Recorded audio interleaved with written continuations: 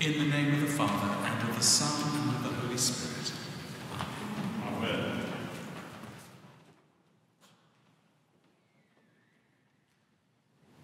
Last Sunday evening, I reminded you of the definition of a saint that I learned when I was at Sunday school. A saint is someone who knows that they are a sinner. There is another definition that originated in a church like ours that had beautiful stained glass windows filled with many images. The priest asked the children to describe a saint, and one little girl excitedly pointed to the windows and said, "A saint is someone the light shines through, and not just sunlight." I am reminded of the words that are used when the baptismal candle is given to the newly baptized in this church. Receive the light of Christ, so that when the bridegroom comes, you may go forth with all the saints to meet him and see that you keep the grace of your baptism. The baptismal candle is, of course, lit from the great Paschal or Easter candle. At the Easter Vigil, we renew our baptismal vows as we did this morning. But at the Easter Vigil, how significant that the very next thing we do is to sing the Litany of the Saints. The great cloud of witnesses, not only to the light of Christ, but through whom the light of Christ shone brightly. It is also significant that the Litany is sung in procession. There is movement. As the celebrant sprinkles the people with water from the font as they carry their own brightly lit candles, it is, I have to say, the most beautiful sight to see this church filled with the saints of God. Thus today, on All Saints Sunday, we celebrate the fact that we are called to be saints, called to be holy. Holiness is a dynamic process. Like the procession at the Easter Vigil, by which we become more Christ-like, or as expressed in that wonderful mural in the Church of St. Gregory of Nyssa in San Francisco, of the dancing saints around the altar. As the theologian Philip Sheldrake once said, holiness is a process, a continual movement toward God. And that kind of movement brings us into a relationship with God that is ever-changing, ever new. Such a relationship as this broadens our horizons and allows us to see the world as Jesus saw it in his life on earth and how he sees it now after his resurrection and ascension into glory. Living a holy life means being attuned to God's call and allowing that call to change us and make us holy, sanctified in Jesus Christ. And therefore it means living in hope. And living a hopeful life is as important now as it was some 2,000 years ago. In Glasgow, at the moment in Scotland, many world leaders are gathered in a conference organised by the United Nations to discuss climate change and what we can do about it. Now, one thing is clear: to change the trajectory of global warming will require many nations to work together, to cooperate. But dare I say it, many of them seem to lack a common vision of the creation that God has entrusted to our care.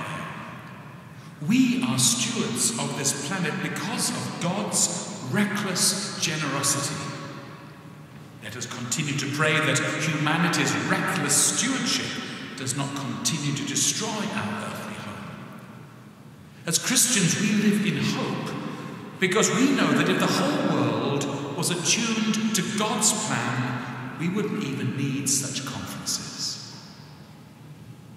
The prophecy of Isaiah we heard earlier in our service spells out what can happen when people are truly attuned to God's plan.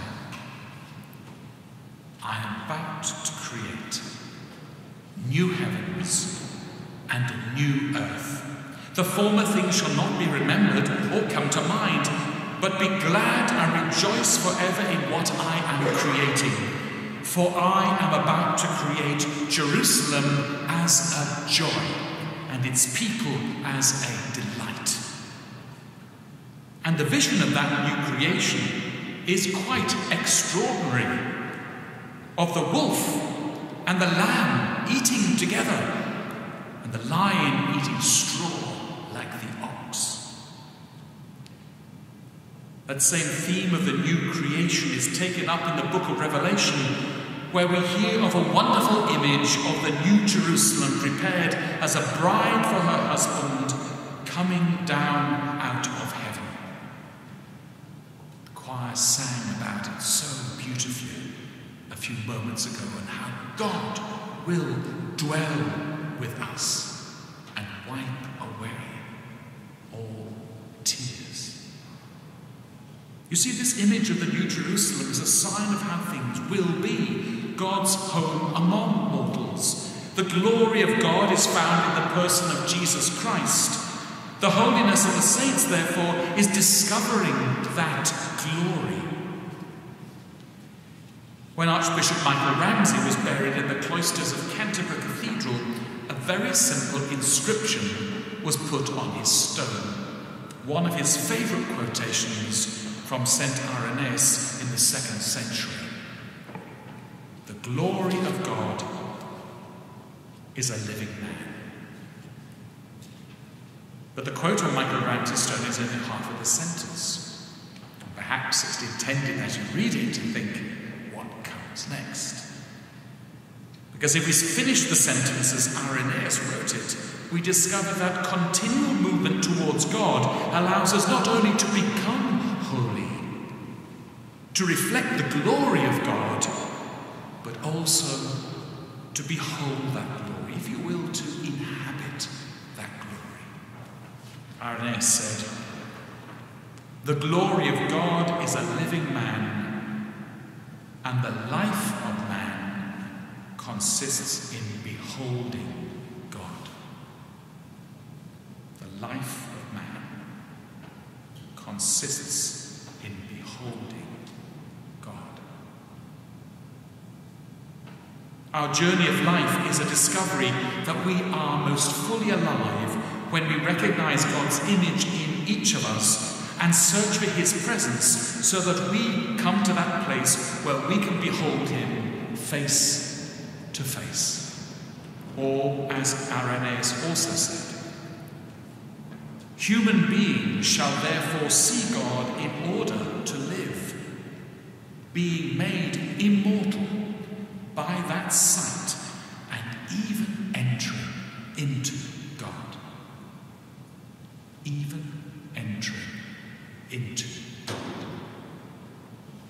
Now, this is not something we do on our own, which is why we renew our baptismal covenant together at every baptism with those who are being baptized, and not just at Easter. And we do so with the great cloud of witnesses supporting us and encouraging us to allow God's light, his glory, to shine within each one of us. We need one another. As I've often said to you, at the Eucharist, the celebrant prays, "Therefore with angels and archangels and with the whole company of heaven," he or she does not pray like angels and archangels, but with. The communion of saints is relational and dynamic, stretching across time and uniting heaven and earth.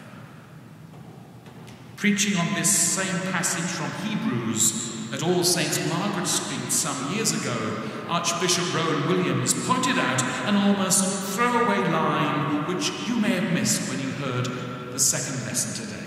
It's quite remarkable.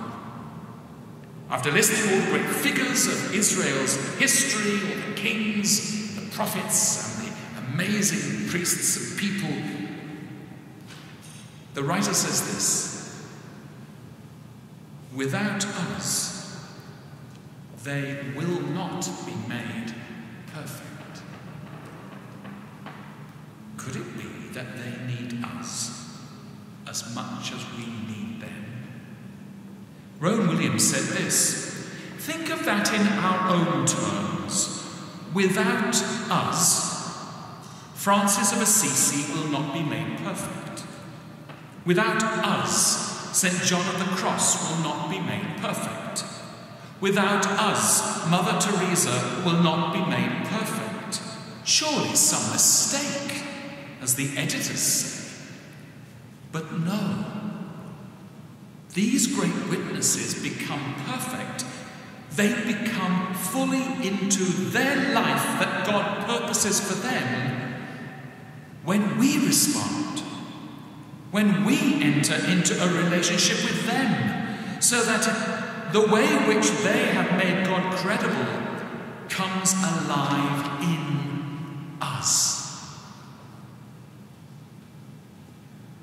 What this means, my friends, is that our search for holiness is made more credible, not only by the presence of those who have gone before us, but by those with whom we walk today. As William said, they become fully into their life that God purposes for them when we respond, when we enter into a relationship with them. It is a movement that allows the church to become holy. One holy, Catholic and Apostolic Church. Since its members are holy, united in God's love. It is ultimately what we mean by the communion of saints, a continuum of those who have gone before, who have run the race, and those who are still running towards the prize, but not the New York Marathon kind of prize.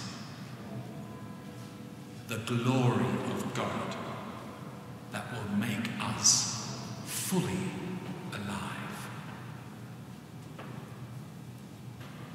In the name of the Father, and of the Son, and of the Holy Spirit. Amen.